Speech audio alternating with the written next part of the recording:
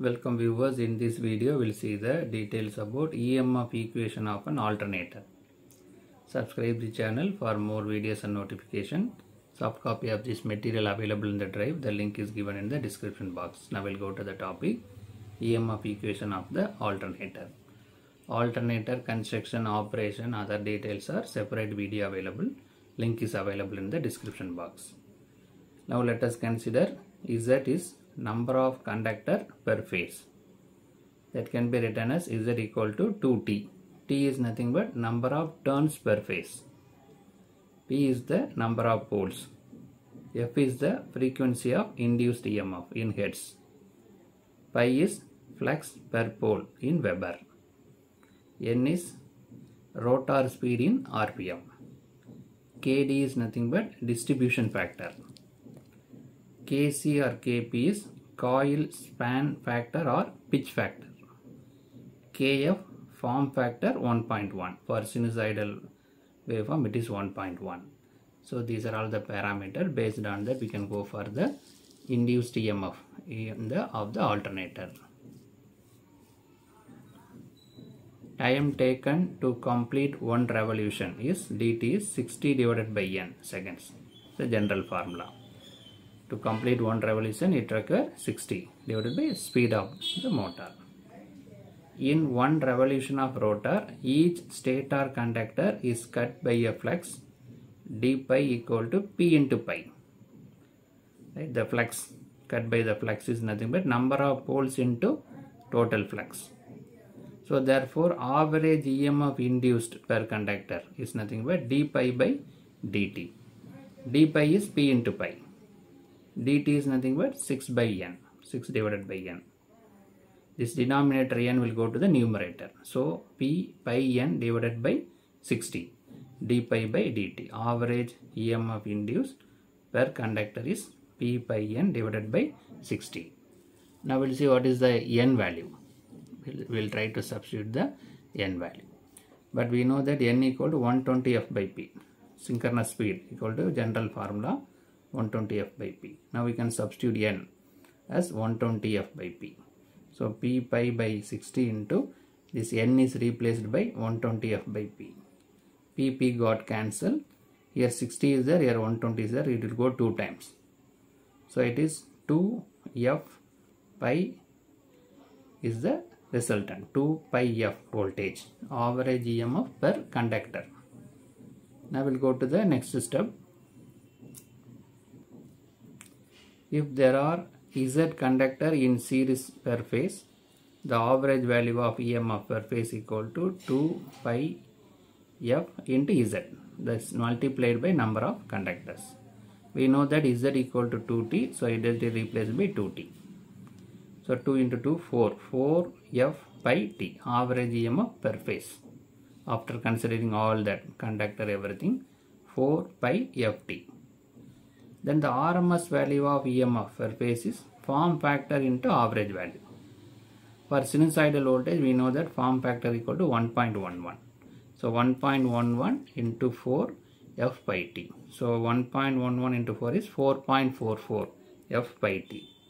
So the RMS value of EMF induced per phase is 4.44 f pi t voltage. Now we'll go for the further discussion. This is the actual value of the EMF if the coil is full pitched and concentrated. So there are so many windings are available: full pitch, short pitch, concentrated winding, distributed winding. So this is applicable only if it is full pitched and concentrated. If it is short pitched, means the value is different. It is applicable only for full pitch concentrated. Now we'll see if it is other short pitched, mean what is the modification in the above equation. But if the windings are distributed and coils are short pitched. Earlier case concentrated winding full pitch. Now distributed winding short pitch. Then the EMF equation is multiplied by the two factors Kc and Kd. Kc is nothing but coil span factor, Kd is distribution factor. Right. So EMF per phase equal to 4.44 Kc into Kd F by T. Earlier we have only F by T, 4.44 F by T. Now it is multiplied by Kc Kt. Now we will split this 4.44 as 4 into 1.11 again. So into Kc Kd into F by T. This 1.11 is nothing but form factor. So 4 Kf Kc Kd into F by T. This Kf is nothing but form factor. For sinusoidal wave it is 1.11. Right. Now we will see this Kc and Kd. What is the value of Kc and Kd? Kf is available here, form factor. First we will see the Kd value. Kd is nothing but EMF in distributed winding divided by EMF in concentrated winding. So it is given by the formula sin m beta by 2 divided by m sin beta by 2. What is m? Number of slots per pole per phase.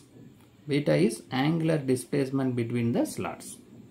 So from this formula we are able to find the Kd value. Now we will see the next one. So this beta is given 120 divided by n. N is nothing but slots per pole. So from that we are able to find the value of Kd. Kc is nothing but cos alpha divided by 2. What is alpha? 180 minus actual coil span of coil. That is alpha equal to beta into number of slots by which the coils are short pitched. Right. So we are able to find Kf form factor 1.11 followed by Kd distribution factor, then coil span factor Kc. These three are multiplied in case of short pitched winding. Now we will see the advantages why we are going for short pitched coil. Less copper is required. Eliminates high frequency harmonics so that waveform is more sinusoidal. Eddy current and hysteresis losses is minimized. Already copper minimized means losses also minimized. This increases the efficiency. So these are all the advantages. Now we will see the expression for frequency.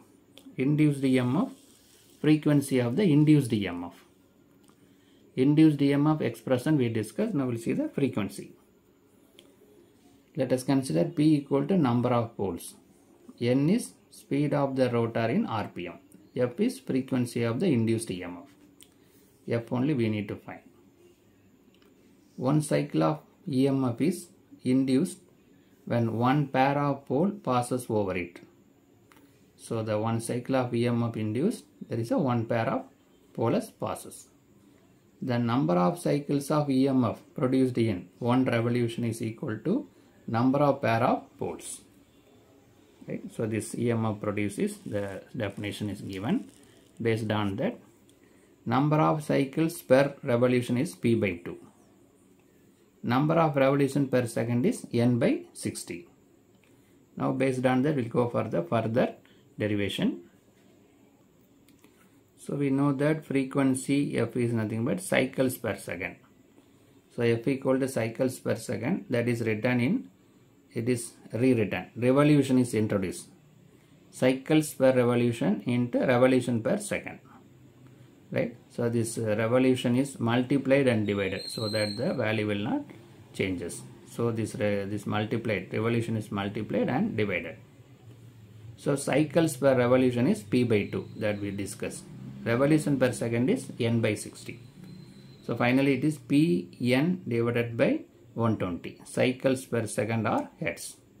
So F equal to number of poles into N divided by 120. Right. Now we'll see the one more definition, synchronous speed. What is the synchronous speed? It is the speed at which alternator must run in order to generate an EMF at the required frequency. We know that synchronous means it is almost constant speed. Always it rotates in a constant speed. That's why it is given must run in order to generate. So N is equal to 120 F by P. That is the general formula. It is depends upon frequency of the EMF divided by number of poles.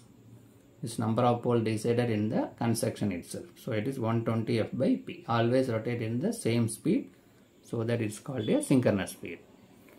So in this video we discuss induced EMF of a alternator. First it is concentrated winding and full pitch means first we discuss the equation. That equation applicable only for concentrated and full pitched winding. If it is distributed and short pitched winding means we have to multiply with the factors Kc and Kd, also Kf form factor. Then Kc and Kd values are discussed. Followed by we will discuss the frequency of the induced EMF and synchronous speed. Subscribe the channel for more videos and notification. Soft copy of this material available in the drive. The link is given in the description box. Thank you for listening. All the best for your examination.